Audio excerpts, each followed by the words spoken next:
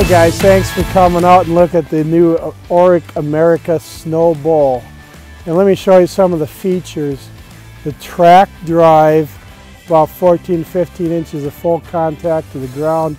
It's going over everything. Now, you've got it all piled up and you want to move it further off. Watch this. You're just going to come down here and loosen these wing nuts, 3 wing nuts. Simple.